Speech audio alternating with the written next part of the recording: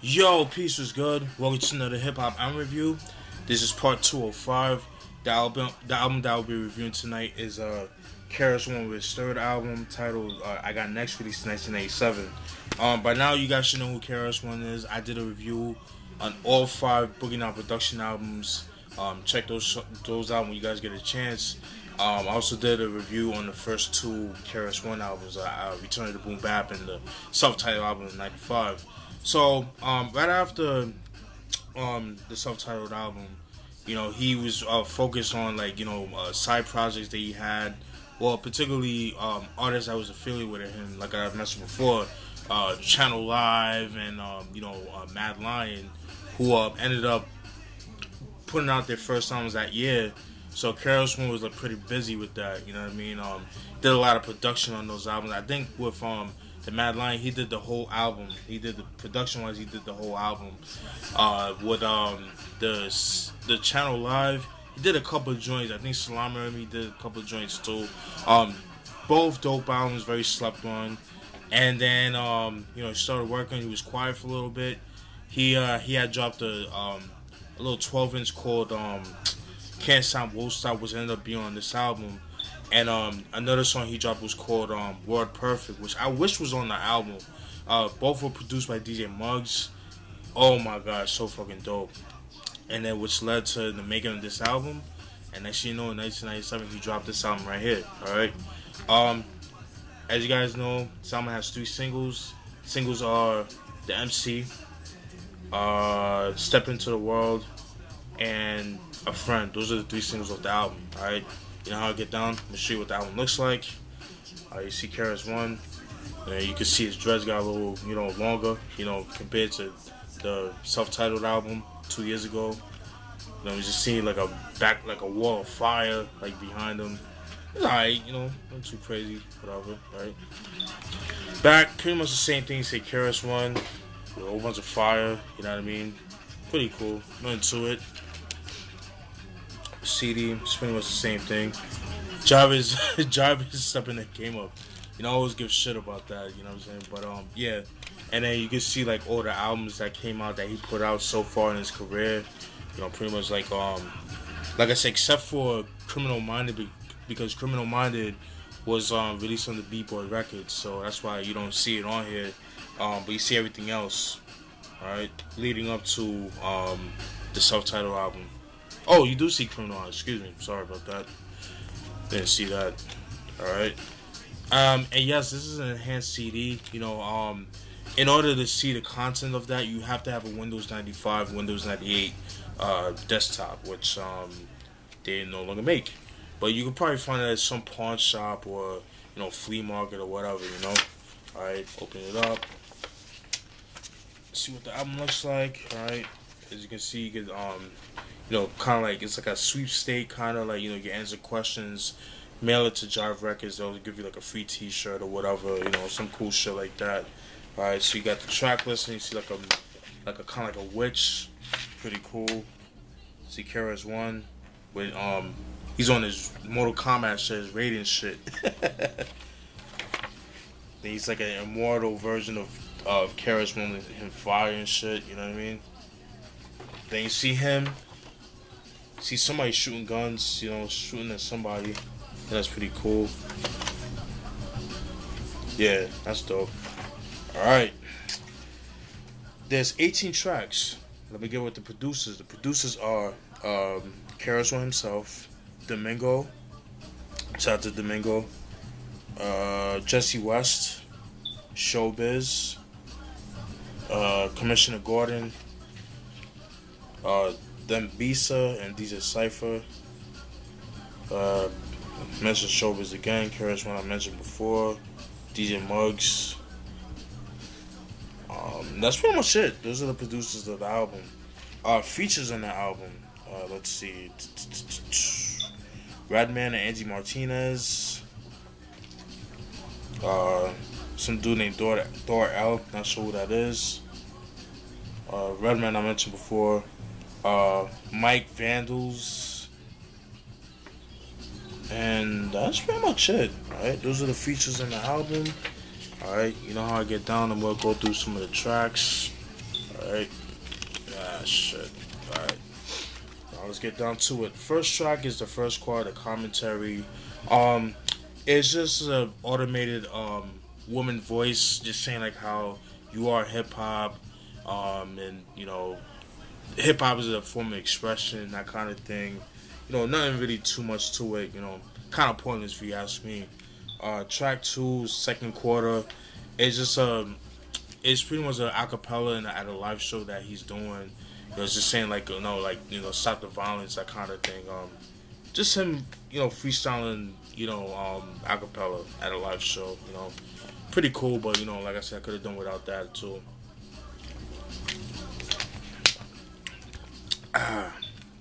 Track 3, The MC, one of my favorite tracks off the album. Love the beat. That was produced by Domingo. The story with the song The MC, that was actually supposed to be featured on the self-titled album that came out in '95 that I've mentioned before, that I also reviewed, but it didn't make the deadline, so it ended up coming on this album. And honestly, I'm kind of glad it didn't go on the album, because just listening to it, it wouldn't have fit the album in my personal opinion. I think it fit this album a lot better. It had a lot going. It was perfect for this album. That's all I have to say about that. But shout out to my dude Domingo. Dope dude. Yeah, man. Dope joint. Love it. It was a single, but it never had a video. I love the line when he says, "Gently move crowds with harmonic rhythms, cause the lyrics we give him, the mic, cause the lyrics we give him, they miss him." I love that. That was pretty dope, man. He just goes in on that track. This is like, that beat is just so ill. It's such an ill beat. One of Domingo's illest beats he's made in his career, in my opinion. Very underrated producer too, in my opinion. That's the MC. Track 4, I Got Next / Never Had a Gun. I Got Next. I wasn't really too crazy about. The beat was okay. It didn't really do much for me. But then it switches and then it goes to the song Never Had a Gun, which I love. Dope beat. He definitely does his thing on that. He had the dope use of a Chuck D sample. Forgot the name of the song that he sampled from. I do like the line where he says, "You grab the microphone, talk a good ramble. You're the hardcore outlaw, criminal vandal, burning MCs like a candle. But you frontin', you ain't got nothing. Your life you gamble. With your life you gamble." Love that. Fucking dope. I thought that was pretty dope. That's I Got Next / Never Had a Gun. So I Got Next, the self-titled track, I wasn't really too crazy about. I didn't like the beat. But he switches to Never Had a Gun, and it's a lot better. Just my personal opinion. Track 5, Heartbeat, featuring Redman and Angie Martinez. Was not a fan of the song at all, but I think Redman saved the song in my opinion. Angie Martinez cannot rap for shit. I'm sorry. I know she dropped the album back in 2001. I remember they were promoting that album.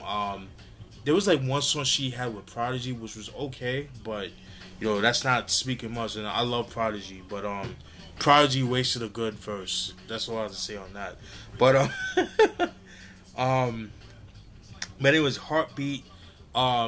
It samples, that was produced by KRS, by the Heartbeat. It samples that Feel the Heartbeat by the Treacherous 3. Was, oh my god, like, it's just, it's no different than like the Rapper's Delight that Death Squad did that same year. Just was not a fan of that. I get it, like, they was paying homage to hip hop and stuff like that, but just not a fan of that shit, man. Like, at least Flip, I don't know, I was not crazy about that. But Redman, I think, had the best verse. I like the line when he said, "My click run deeper than Charlie Tuna, kahunas, roll for the able key movers, all over the hood like them crooked eye coolers, bang maneuvers from Jersey to Vancouver."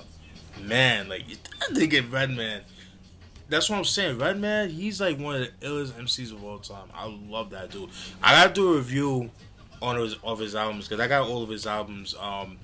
I remember I did a review for There Is a Dark Side. I want to redo that. I didn't like that video. So I'm gonna redo that. I'm gonna redo all the Redman albums.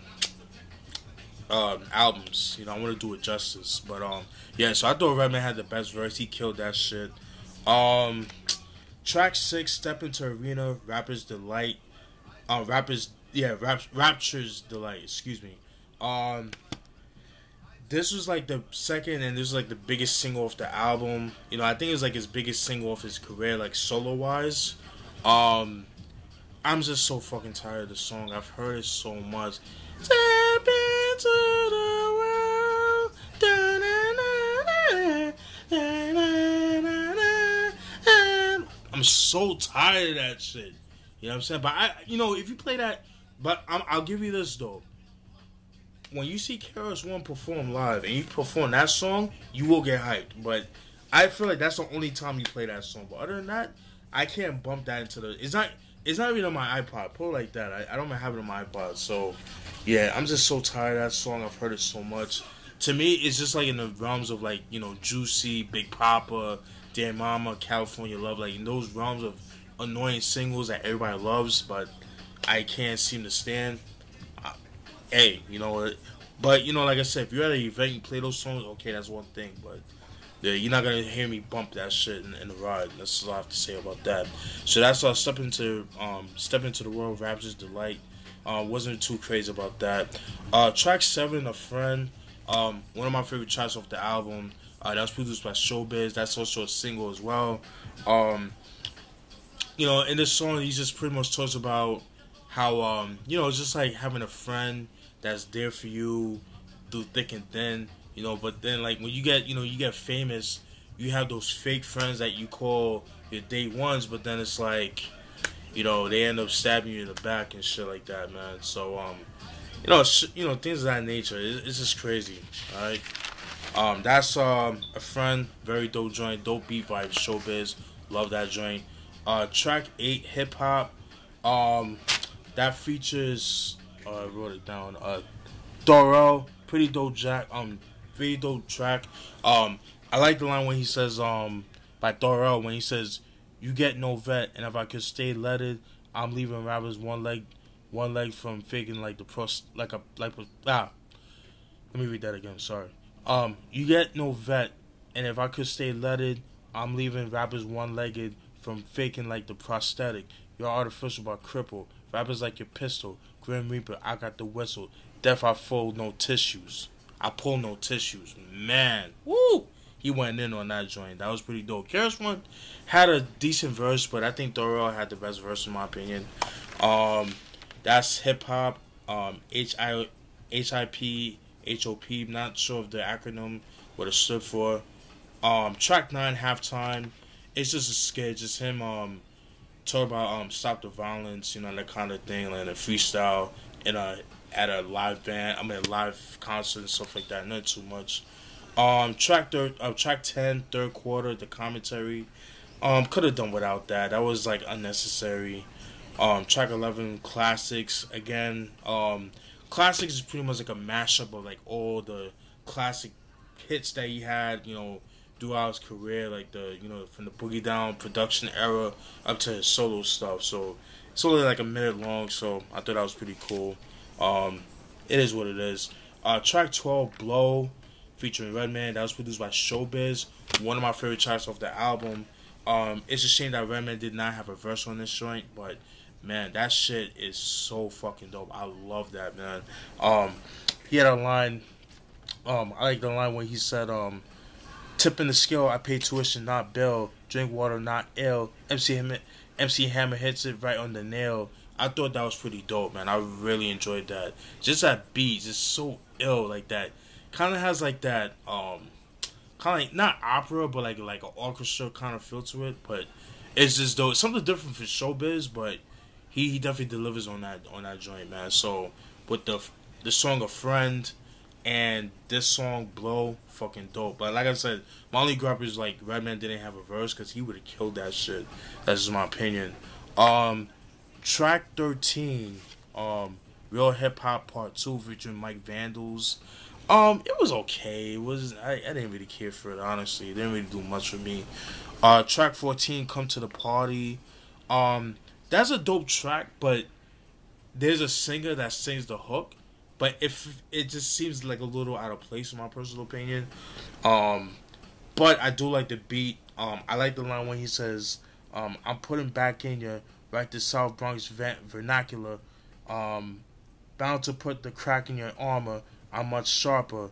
You know, it's like I said, like that was dope. But like I said, like the R&B hook by the singer it just seemed a little out of place to me. Like didn't really fit it, but you know it is what it is. Track 15, Can't Stop Won't Stop. Love that joint. Love that joint. You know, KRS-One and DJ Muggs sound so dope together, man. I kind of wish they did like a little EP, like a collab album or something, like especially around that time. That would have been dope, man. He sounds so dope over that joint, over DJ Muggs beats, especially around that time.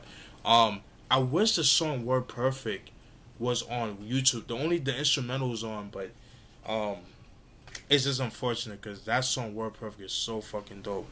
I like pretty much what the song is about. It's just pretty much he plays as a weed dealer, you know, the whole story, like just him, you know, sounds an undercover cop, you know, he gets busted, but then he kind of has to play informant, you know, that kind of thing. So it's kind of crazy. It's dope storytelling. That's one thing about KRS-One. He doesn't get props when it comes to concept tracks and like storytelling. You know what I mean?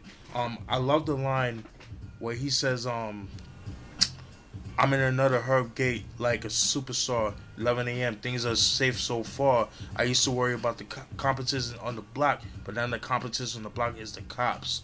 Woo! But the way he says it is so fucking dope. I love that. That's Can't Stop Won't Stop. That's produced by DJ Muggs. Love that joint.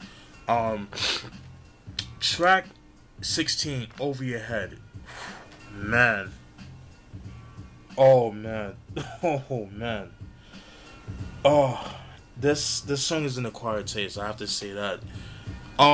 Very different from KRS-One. I see what he was doing with that. Very experimental. It's just him rapping over a rock beat, you know, that kind of thing.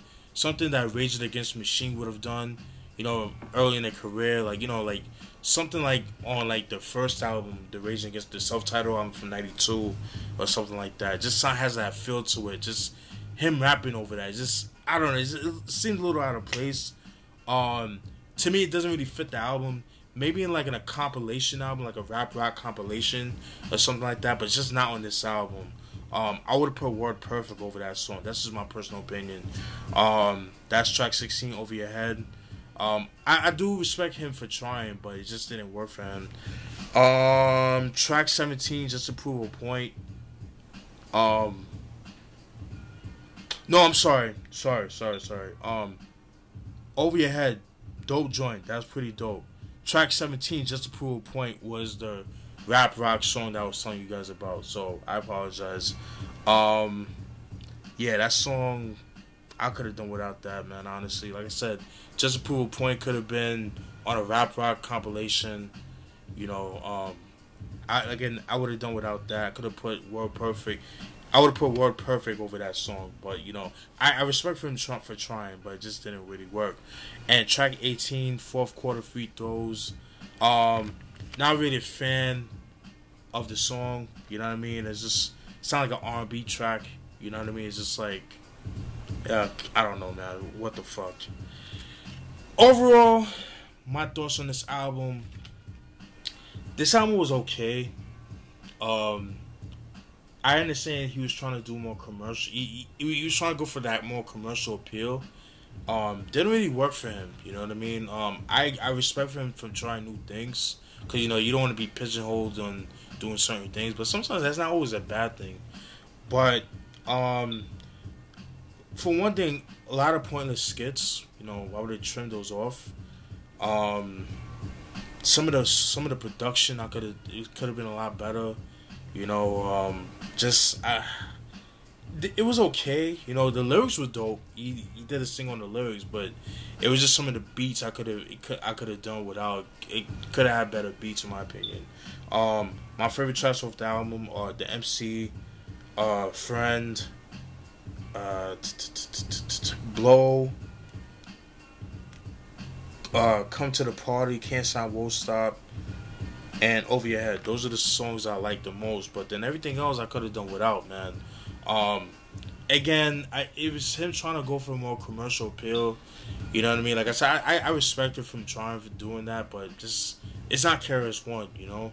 And you know, '97 was that year that you know a lot of people were pressured to follow the Biggie route, and it didn't work for a lot of people. Like, hence Mike's drama with Vendetta, which I did a review a couple years ago. When I first heard it, I didn't really like it, but then listening to it later on, I actually like it. It's not as bad as I thought. You know, I know a lot of people hate that album, but it's not as bad as I thought it would be. You know, as I thought it was, but it could have been a lot better. You know, the McGruff Dustin the B album fell victim to that, and even McGruff himself said, like, you know, he was pressured by the label I think he was under at the time, FCA Records, to make an album like that, because you know everybody, you know, because you know Jay-Z too within Volume 1, In My Lifetime Volume 1, you know, everybody tried to follow the Biggie route. It just did not work for them. So it is what it is, man. Overall, decent album, not my favorite. It was okay. It could have been a lot better. I think a little bit too much experimentation, pointless skits, him trying to go for the more commercial appeal.